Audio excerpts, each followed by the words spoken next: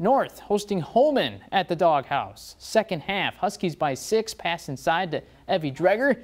North leads at 25-17. And the Huskies turning up the pressure on defense. Nadia Horn with the steal, makes a move, converts the layup. She had 20 points. North wins by 20, 57-37. Aliva Strum and Immanuel Lutheran both saw their winning streak snap this week, so an important duel in the Dairyland tonight to get back in the win column.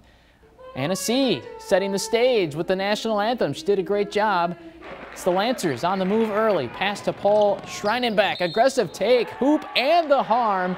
Immanuel leads 5-0. But the Cardinals waste no time tying the game. Ethan Carlson from the corner. Beautiful shot.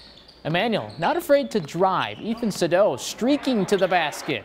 But Immanuel also hitting from outside. Daniel Hine open up top.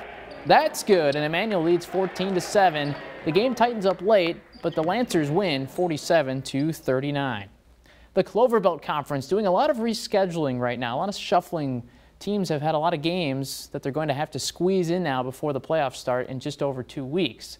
The Regis girls stepping out of conference to host Pacelli. Ramblers up by 5 to start the second half. Ashley Chilson from the corner, it rolls in. Same sequence. Chilson deflects the pass and then gets the steal. Misses the first try, but gets her own rebound and puts it back in. Great effort doing it all. And the Ramblers were thieves all night long. Other end, Katie Andrews tips the inbounds pass, breaks away, easy layup. Regis outscores Pacelli 31-14 in the second half, and the Ramblers roll 52-25.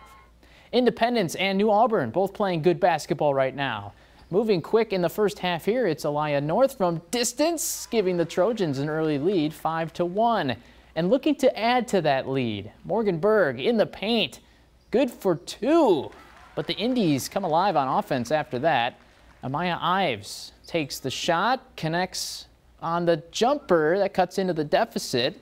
And then a little bit more from the Indies. Aubrey Pranchinski lets it fly. Zeke Connor with the bucket following. And the Indies go on the road and get a big win, 59-26. Neighbors battling for bragging rights here, Shatek and Bloomer. First half, Blackhawks ahead 6-3. Bulldogs with Maggie Tim driving in, good for 2, closes that gap down to 1. But the Blackhawks with an answer. It's Sierra Siebel. Her three-point shot from the corner is good, and it adds to the lead. More from the Blackhawks here. Abigail Iverson taking on the D. And she's going to get the turnaround to go. Bloomer with the big win tonight, 61-38.